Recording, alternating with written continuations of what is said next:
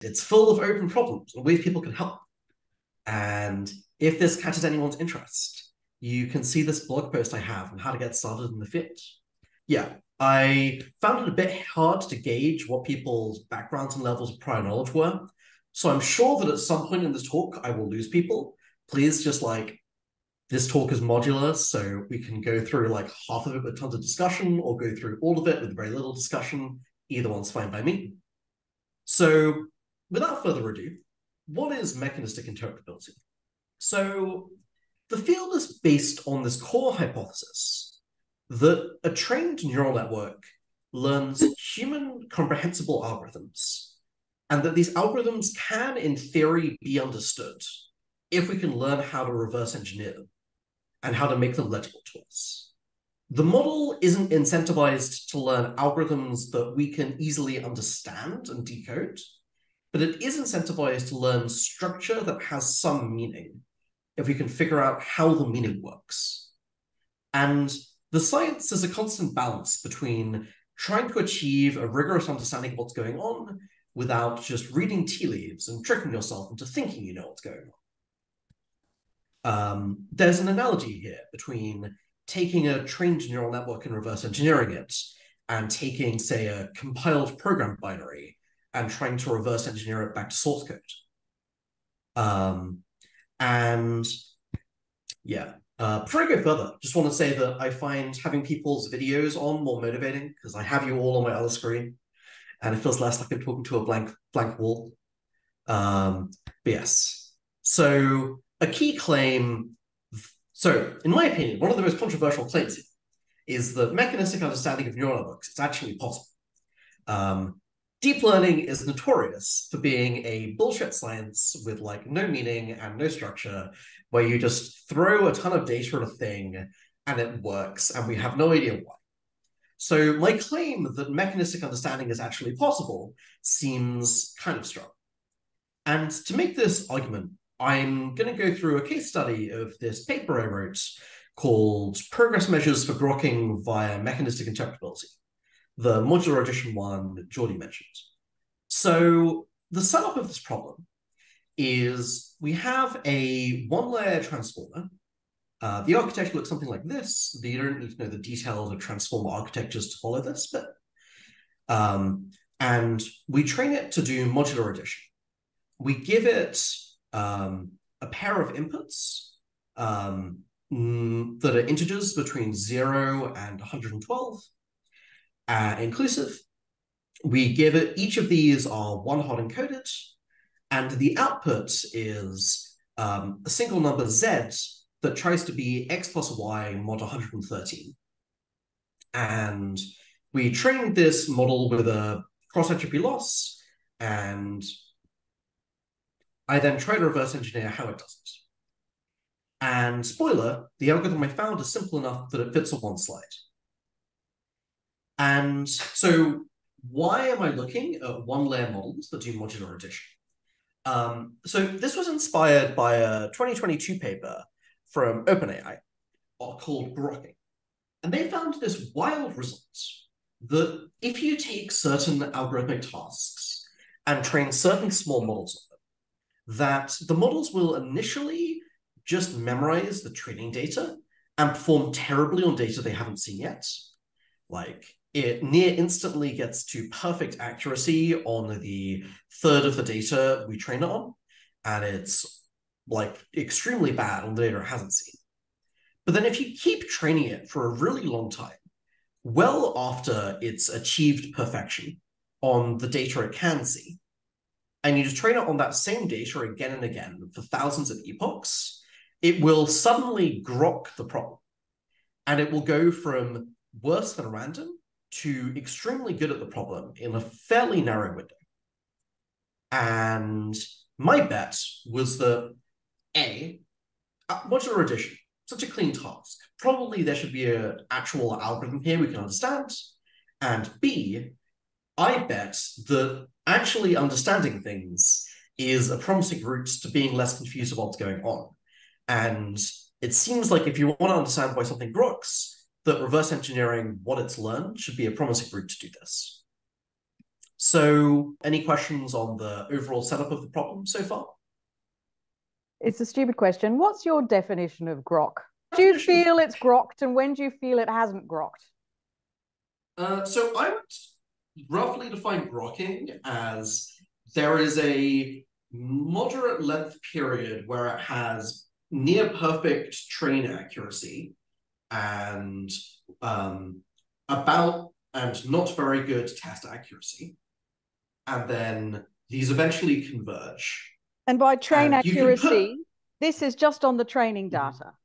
Yes. And then if you keep training it, it will eventually converge and validation accuracy gets a lot closer to the training accuracy. So this initial separation where it seems to memorize the training data, and then a later convergence that looks like generalizing. And I mean, I can put arbitrary numbers on all of this to try to formalize what exactly I mean by good and not very good, but that's the spirit of any definition I have to come up with. And you're saying it seems it's not random, like as in the algorithm that it converges on, you've decided, you've given it a value, as in you've decided that it's somehow interesting. Couldn't just be some random bullshit convergence.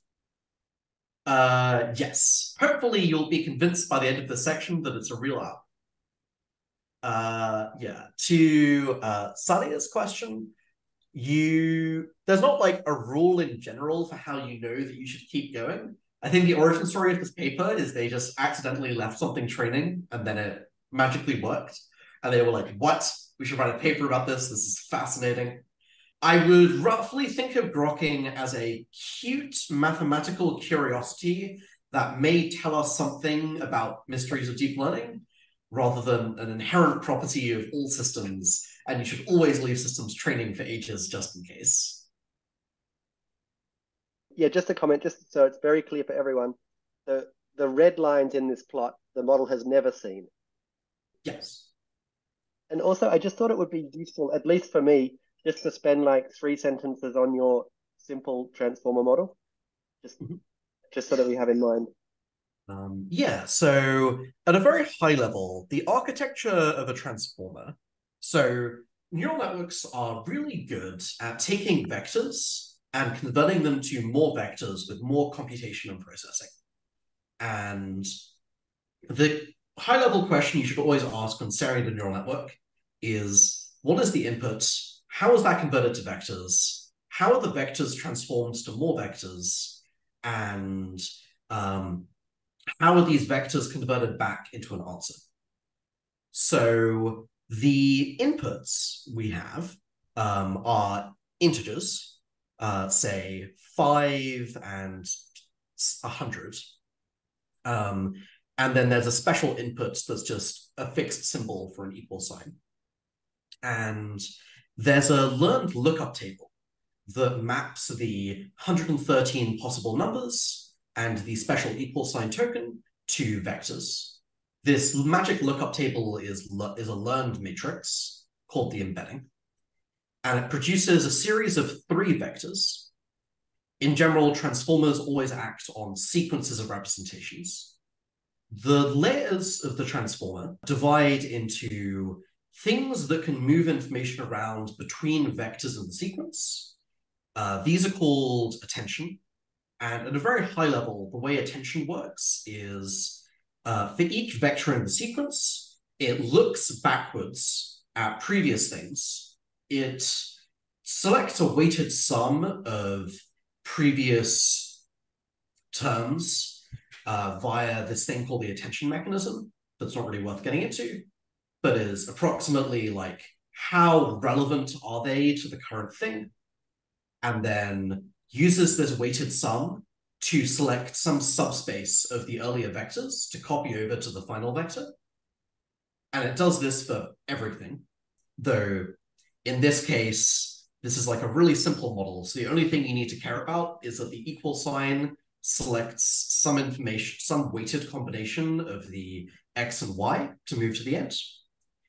And then the second type of layer is an MLP, which stands for multi-layered perceptron. which is basically the classic kind of neural network you may have come across, which is just a massive matrix multiply followed by an element-wise nonlinearity, like a ReLU or a GeLU, but just applied to every element of the internal vector independently. And then another matrix multiplication and adding a bias vector. And the output of each layer is added to this thing we call the residual stream, which you can think of as a running tally of all layers that have come so far. So it starts with the embedding, we add the output of the attention layer, and then we add the output of the MLP layer. And then at the end, we need to convert this sum of vectors to an actual answer of what the model thinks the answer is. This is a discrete task. There's 113 possible answers. So what we want is a probability distribution over the output, and we feed it into a function called a softmax that converts our vector to, we first have a linear map from our vector to a 113-dimensional vector, and then we apply a softmax to convert that to a probability distribution. And we're trained to maximize the log probability of the correct answer, which is called cross-entropy loss, and is equivalent to maximizing the log likelihood ratio. Wellman-Truro transformers, any questions on that one? All right, so how do you even start to get traction on what's going on inside a neural network? The first thing we did was trying to understand the embedding, this lookup table that maps the 113 possible numbers to an internal vector.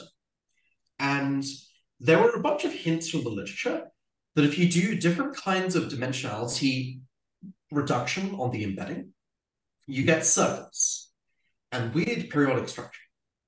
Like if you do t-SNE, a complicated nonlinear dimensionality reduction, or a super simple PCA, and just a scatter plot of the first two dimensions. Everything is circular.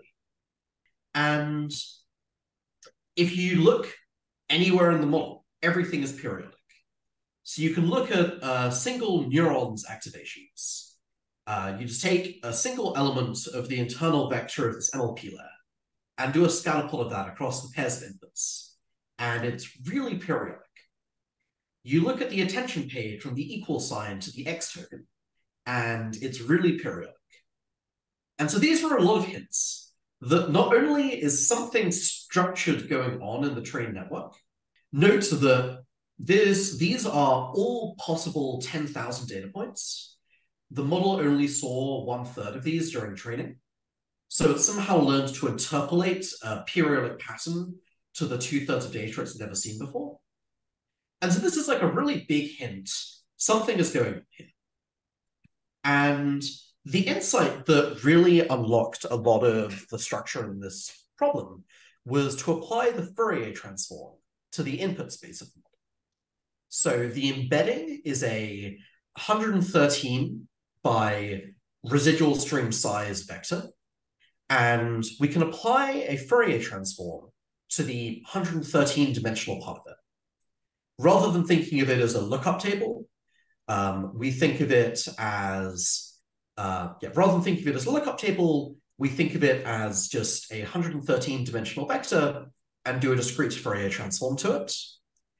And then for each Fourier term, so sine and cosine of different frequencies, we take the model, we look at the norm of this. So just, are there certain Fourier terms that the model decides to represent? And it turns out the answer is yes, it's incredibly sparse. The blue and red bars are sine and cosine of different frequencies. And we see that the model chooses 5 to 6 frequencies that it cares about. It extracts sine and cosine, it extracts an embedding that is a linear combination of sine and cosine terms of these small handful of frequencies, and it throws away everything else. And at initialization, it looks like this, super dense. So there's like it's clearly doing something purposeful. There is some real structure here. And skipping ahead a bit. And the other easiest thing to get traction on is looking at the outputs. And it turns out that the outputs are a sum of cosines. So we have these pair of inputs, A and B, or I was calling them X and Y earlier, and a possible output C. And the logits are the term for the thing that goes into the softmax. They're an A by B by C tensor. And for each pair of inputs A and B, we do a softmax to convert this to a probability distribution over possible Cs. And it turns out that the logits are really well approximated by a linear combination of terms that look like this. Cos of A plus B minus C times some frequency. Actually, the same frequencies that turned up here. Except one of them has vanished. For some reason, I never quite figured out. And this linear approximation explains 95% of the variance of the logits, which, when flattened, are a 1.4 million dimensional vector that can be really well explained by just a rank 5 linear approximation.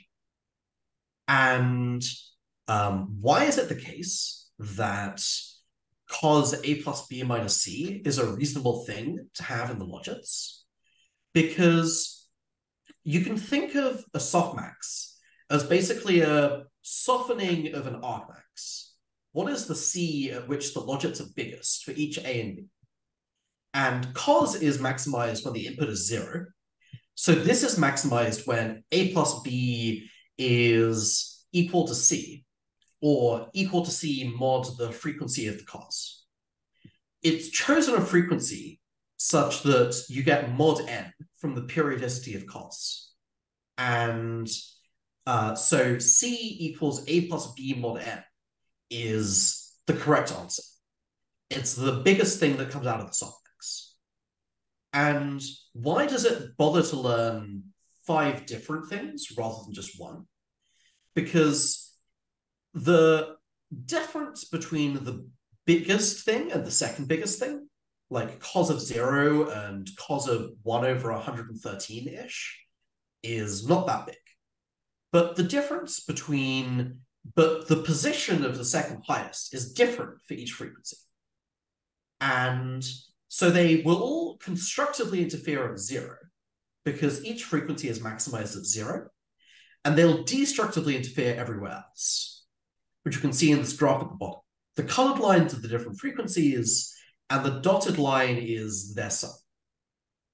And so if we can figure out how the model uses its internal weights to do this computation to convert the internal Fourier terms to sums of sines and cosine, internal sine and cosine terms to the sum of cosines, this is just an algorithm for doing modular addition. To Sadia's question of does this pattern appear for any choice of embedding, the embedding is a learned matrix by the model. I've just given it a 113 by residual stream size matrix and said, please do gradient descent to this to figure out what is useful to you. So it's like the convergent choice of embedding the model learns. Yeah, I mean, like the size of, sorry, for any size of embedding, I should have said, because here we have 113, like whatever input is, we're using one hot encoded, right? But in general, we choose a size of embedding, depends what choice we choose, and we have to make an optimal choice for the transformer or any other model to work, right? Yes. Other things don't tend to work. The reason for this is that the model wants to map things to like sine and cosine terms.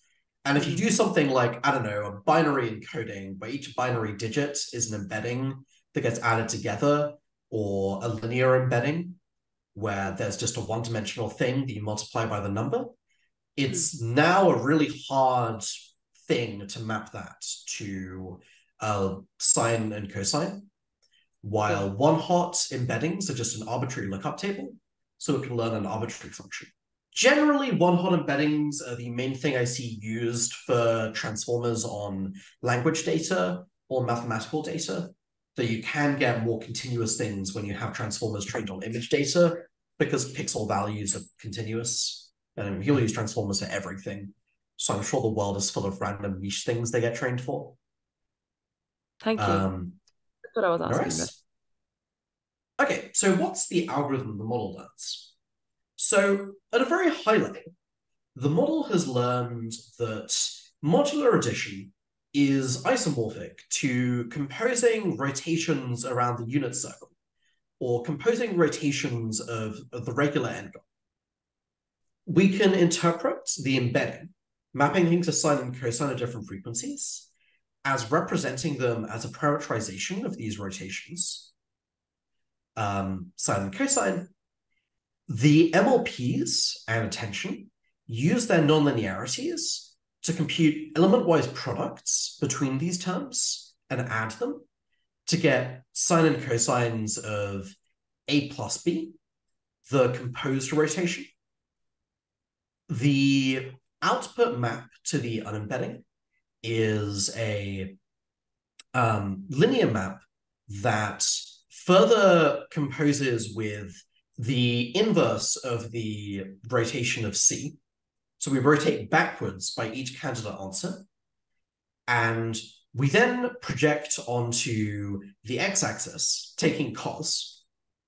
And if cos is maximized at 0, as I was describing, and so rotating backwards by exactly A plus B will get you to the biggest output.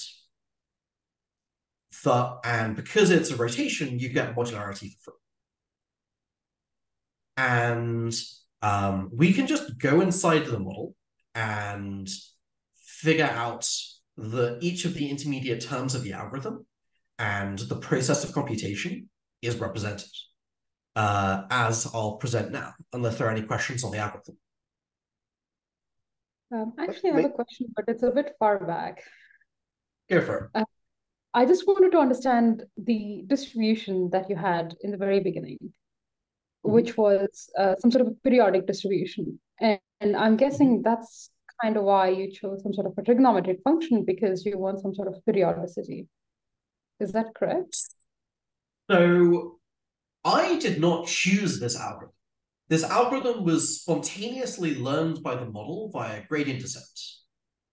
I chose to do a Fourier transform because I saw that the model had spontaneously learned trigonometric functions, and I thought that a Fourier transform would be the sensible way to decode this. But this algorithm was entirely spontaneously learned by them.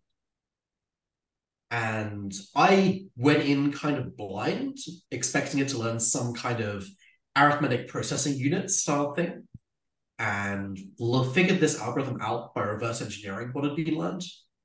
Yeah. So, because I'm a bit lost on what the starting point is and why you take a Fourier transform. Why did I decide to take a Fourier transform?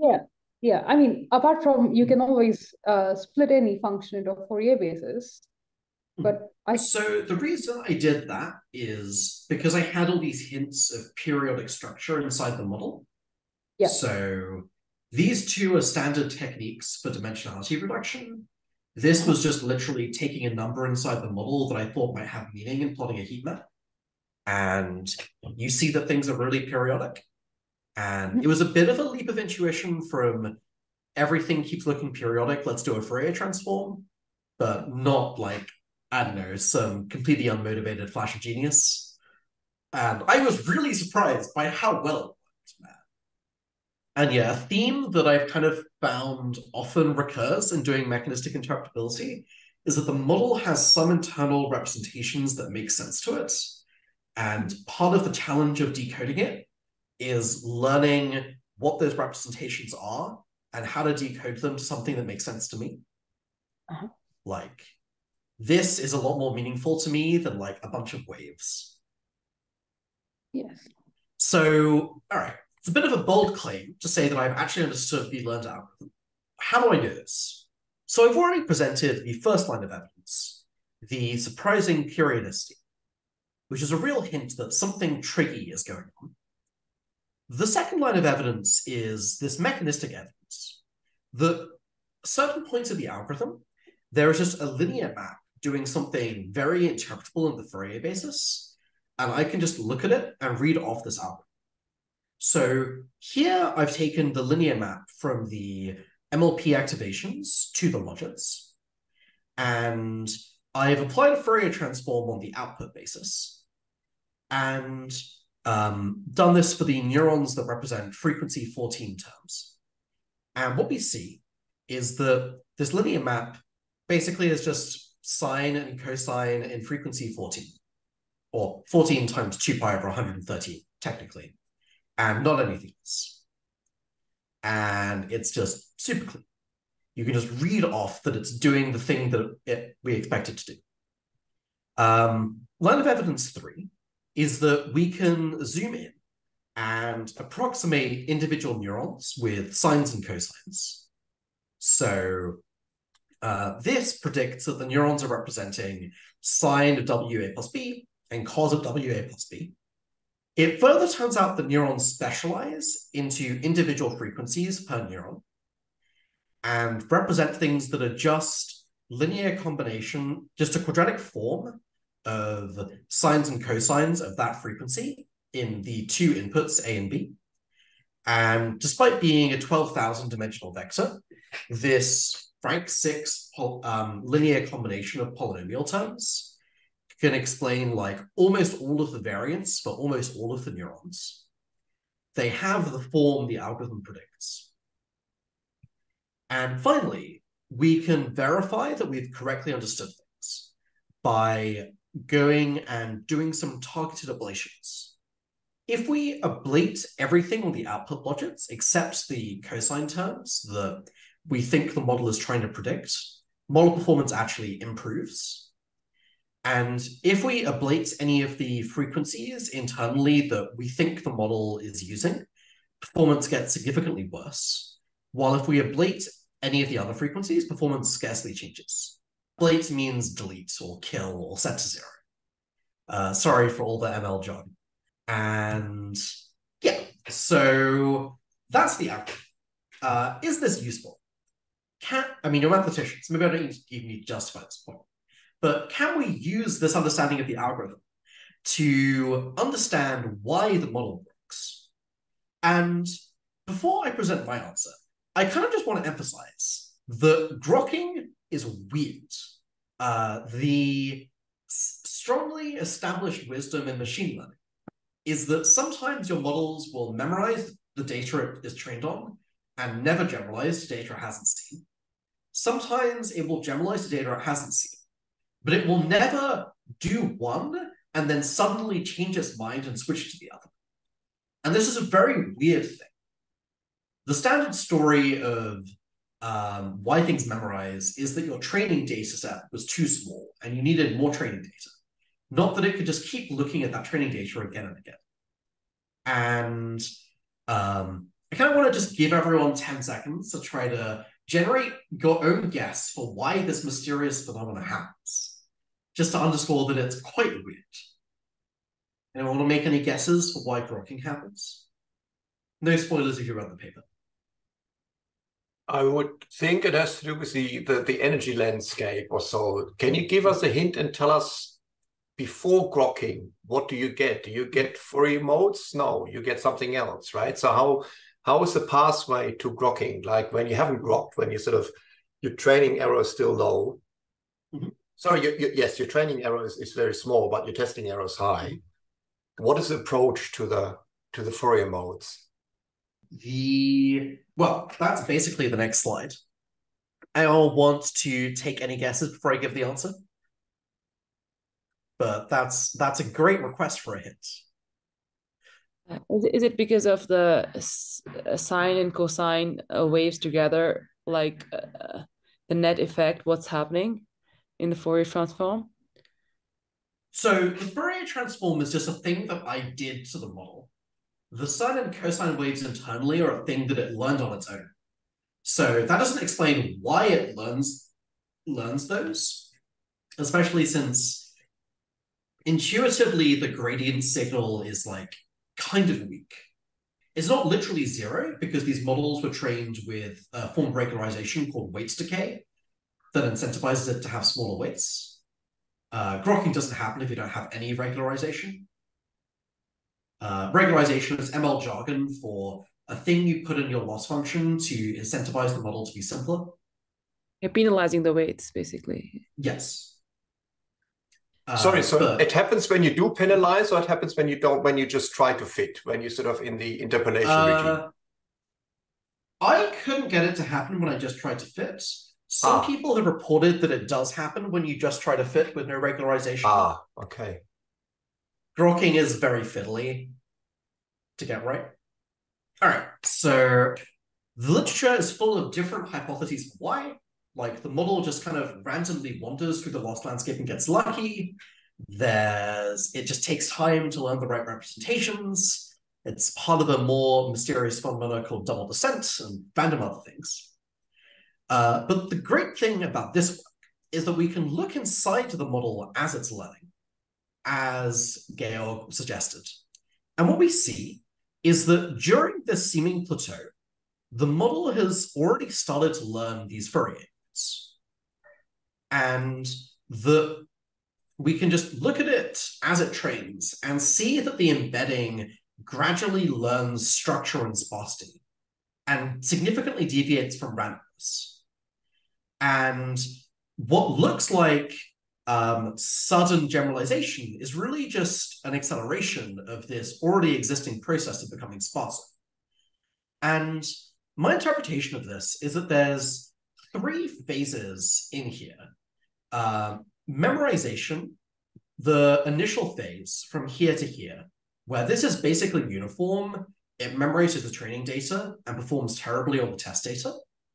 Circuit formation, where the model goes through this seeming plateau, but is really forming the circuit internally, but it just hasn't got good enough at the trig-based solution to actually generalize. So test performance is still worse than random, because it's also memorizing. It's somehow interpolating between the 2 solutions. And the final phase is what I call cleanup, where the model gets so good at generalizing that it no longer needs the memorizing parameters. And weight decay creates an incentive to clean up the no longer useful parameters. And a bad solution plus a good solution is a bad solution. So you need to also clean up, or at least significantly reduce the memorization in order to generalize. And so the sudden generalization of grokking is actually an illusion. It's not that the model is just wandering around the lost landscape and suddenly gets lucky. It's that the model is purposefully interpolating to the correct solution, but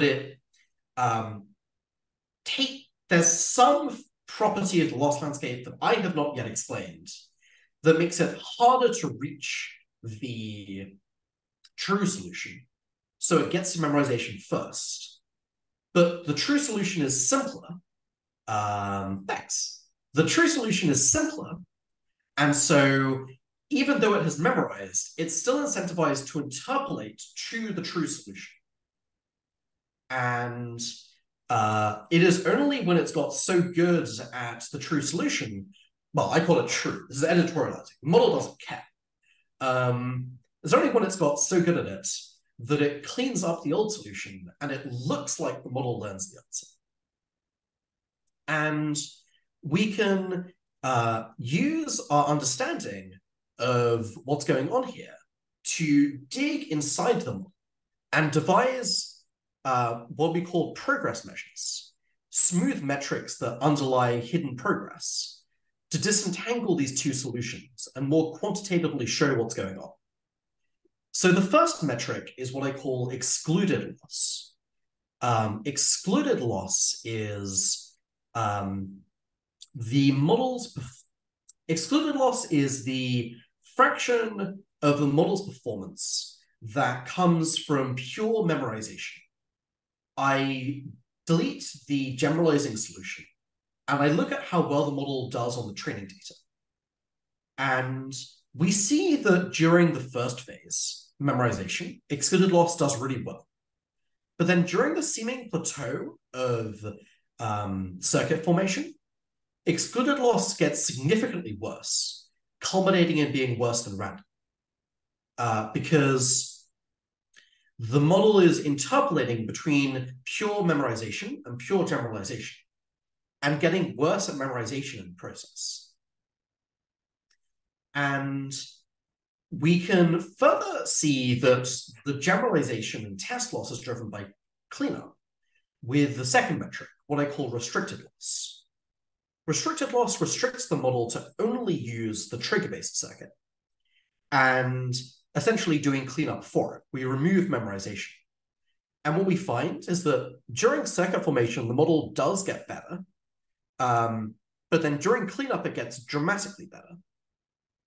But that there's a lag where it gets dramatically better before test loss gets better than random, showing that the drop in test loss is driven by cleanup that doesn't affect the restricted loss, rather than being driven by just getting better at generalizing in the first place. Any questions on my story of what happens in grokking and the progress measures?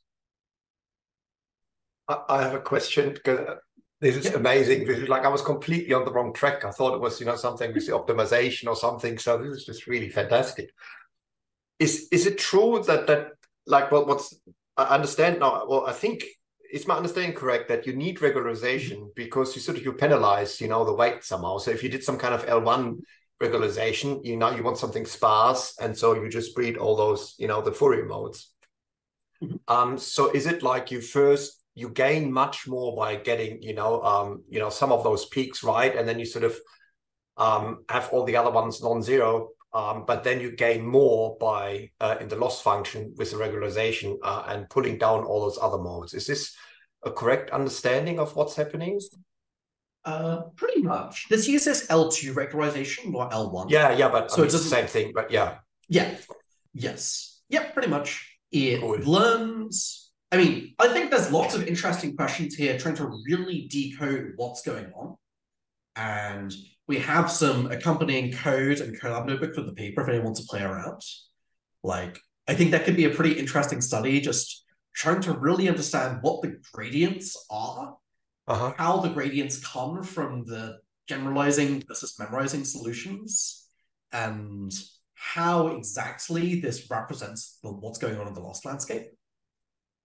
There was a recent paper from the DeepMind alignment team on what's up with grokking by Vikrant and Varma that people here might also be interested in, that tries to come up with a quantitative model to explain what's happening in terms of how efficient the different internal solutions are. But yep. What happens when your dimensions when you can't resolve the frequency, let's say? So when your embedding space is too small, how does the regularization then? How does it deal with, and how do you, like, by increasing the dimension, how do you become better and better by being able to resolve more and more frequency, like more and more of the modes? Do you mean how does it? Do you mean when you say the embedding size? Do you mean the 113 number, or do you mean the residual stream size number? I mean the dimension of your feature space, or whatever it's called. Yeah. So it turns out that you don't really need that many dimensions for this to work.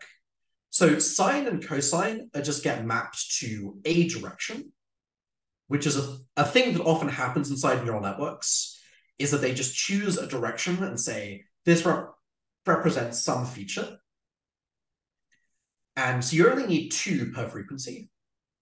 I have found the model, so here my feature size is 128. I found that when you make it too small, to like 16, the model just kind of fails to learn. Interestingly, at 32, the model, given enough data, will learn the algorithm without needing much regularization. It will learn to generalize if you give it, say, 90% of the data. I think there's some effect where 32 is like the kind of right point where it's not enough capacity to learn the more complex memorizing solution. This is just a random investigation I did once. I didn't look into it very hard. All right. This is a very quick question. Why is the model overfitting when we have such a sparse training data as well as we have regularization already there? So why does it even overfit in the first case? There must be something else. If there's so much noise already available for it to generalize, why is it so bad in the beginning? Yeah, that's a great question. I do not claim that I have properly answered that question, though there's a recent paper from the team I work on at DeepMind that tries to give an answer. I just put a link in the chat. My intuition is that there's a distinctive property of the true solution is that it involves many components of the model in different layers working together. Like the embedding learns the sine and cosines because the neurons multiply the sines and cosines, because the unembedding maps these to the cosines. And each component only makes sense when the other components are there. And my hypothesis is that this creates what's called a phase transition-like behavior in the model, where it's suddenly, rather than smoothly and gradually learning, rather than performance smoothly and gradually improving, it can make gradual progress towards the eventual answer.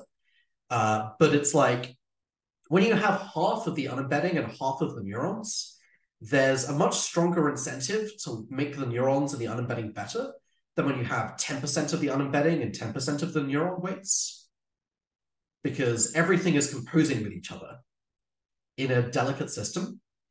And this is just a difficult thing to learn that gets learned in a slow and gradual way, while memorization doesn't need any careful setup.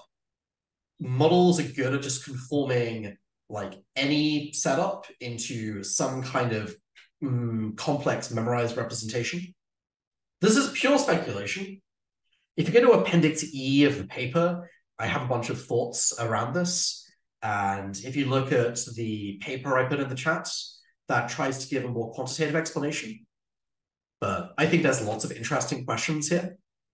Anyway, I want to also talk about this phenomena of superposition, because it's also interesting and completely different. And I have much time left. So a key question we want to understand if we want to do mechanistic interpretability on models. Here I'm jumping from these kind of tiny algorithmic models to real language models and real vision models on real tasks. We want to understand how the models represent their thoughts in turn. And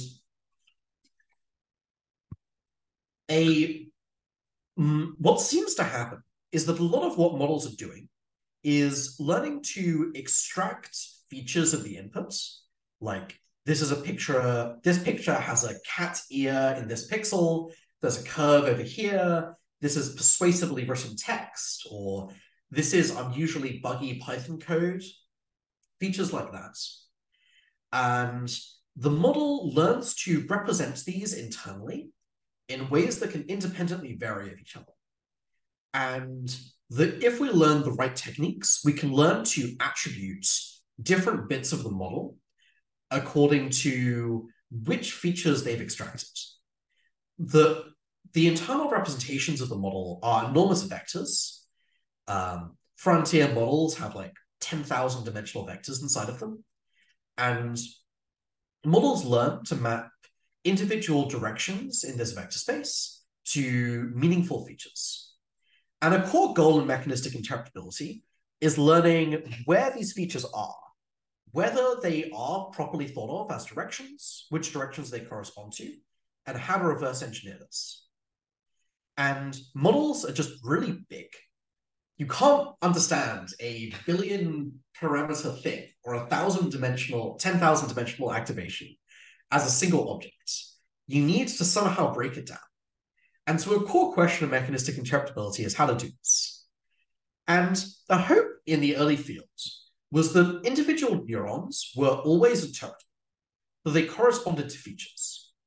By neuron here, I mean an element, a element of the standard basis immediately after an element-wise nonlinearity, like a ReLU or a sigmoid or a GeLU. The reason that this was a reasonable hope, even though this is just one basis and seems kind of arbitrary, is that element-wise activation functions are not invariant under rotation. It makes the standard basis special when, say, you apply a function like a ReLU to each one. ReLU is just a max with 0. So if it's negative, it gets set to 0. If it's positive, it gets kept the same. And this is a really core building block of modern neural networks. And so the hope was these activation functions created a bias in the model to have these neurons be meaningful. But the problem is that in practice, this is often not the case, especially in language models. Here's one neuron in a tiny one-layer language model that fires on Korean text, citations, HTTP requests, dialogue, Japanese, and a bunch of other stuff. So this story that neurons ought to be meaningful because they have these element-wise activation functions seems to be false. And the hypothesis for why this happens is what's called superposition. So a fact about high-dimensional spaces is that you can fit many more vectors in them than you have dimensions if you're happy for your vectors to be almost orthogonal to each other rather than actually orthogonal. You can actually fit in exponentially many. So I don't think language models actually go that way.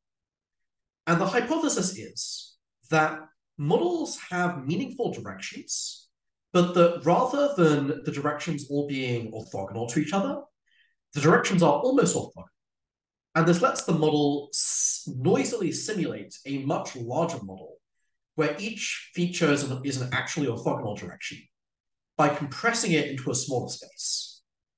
And I think this is a thing that models do a lot. There's lots of fascinating facts about high-dimensional geometry that likely go into how this works.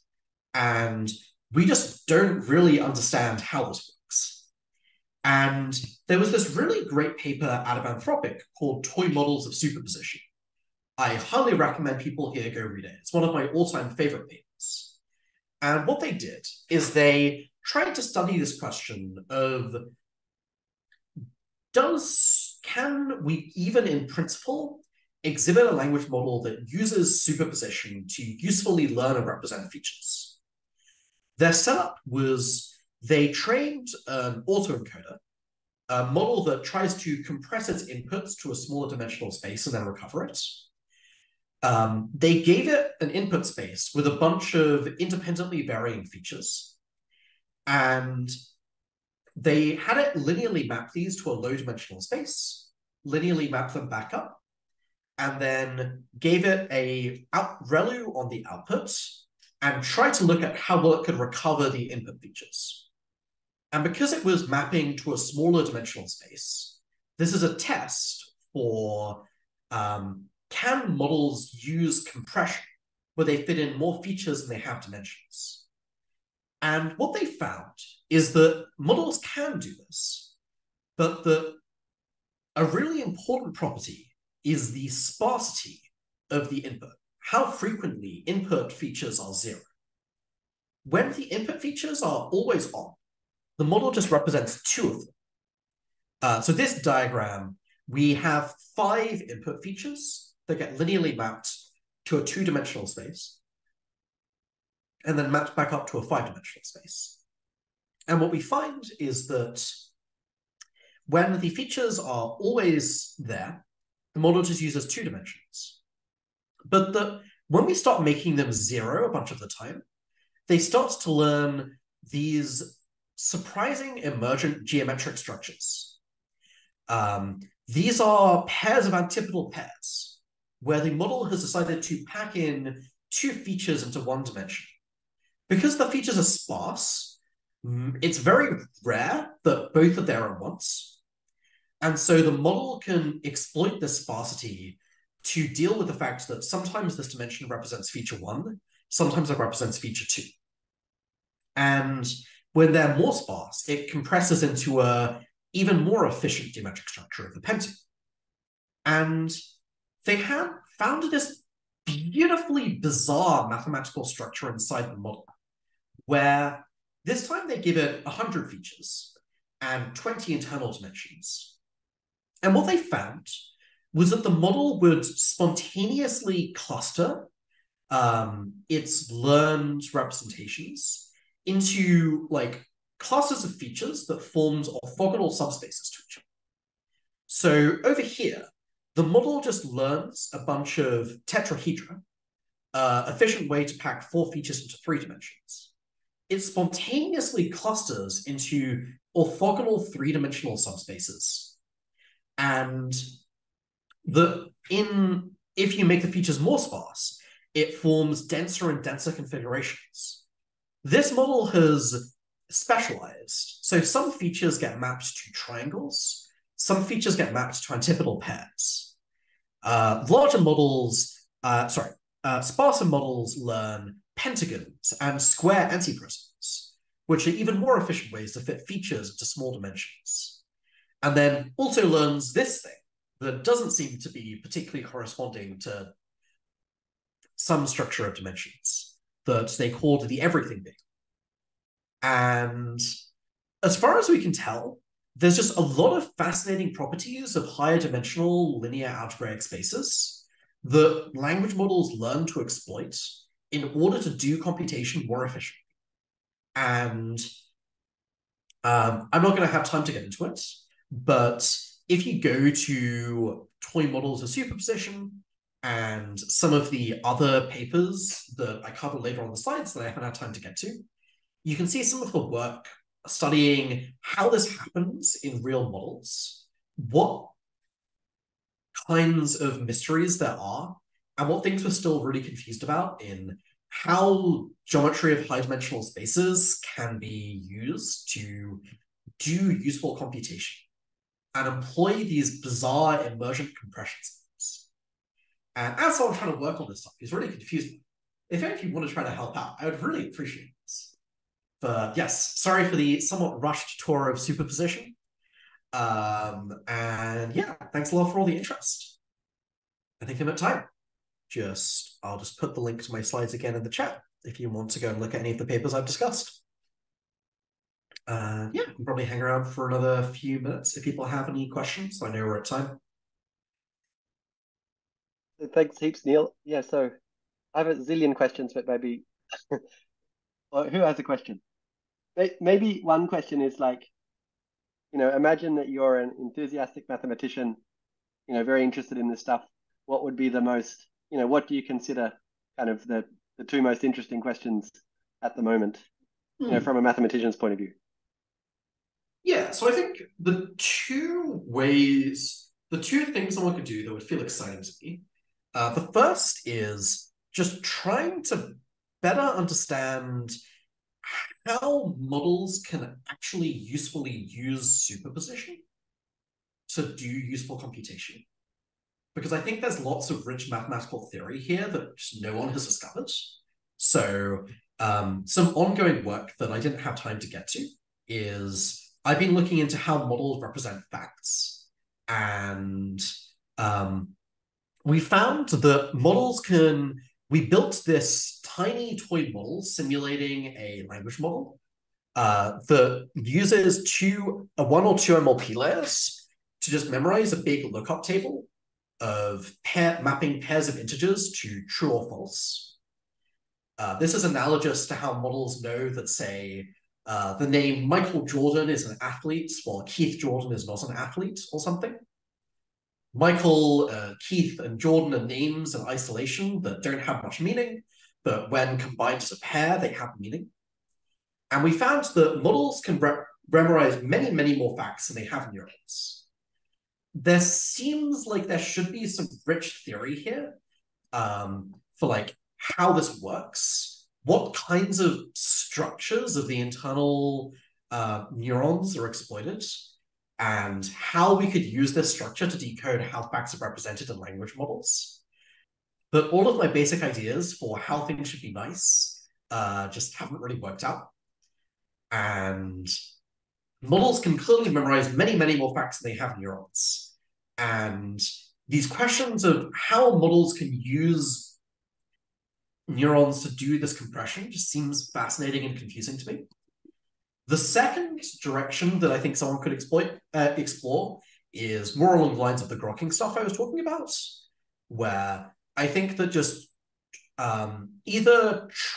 just trying to really dig into the structure of why grokking happens could be really interesting. Like, why is the loss landscape the way it is? Or trying to dig into just training models to do other kinds of algorithmic tasks, other tasks with mathematical structure, and seeing what kinds of mathematical properties we can find that they learn. Yeah, those are probably my 3 bids. Looking into different toy models of superposition, especially how neurons are used. The toy models of superposition paper has a list of open problems at the end, and it's just a gorgeously written paper that I highly recommend. And training models on other like algorithmic or mathematical tasks and trying to reverse engineer what structure comes out of this. Thanks heaps, Neel. Yeah, thank you for this really beautiful talk. It's very inspiring. Awesome. Yeah, thanks a lot for inviting me and all the great questions.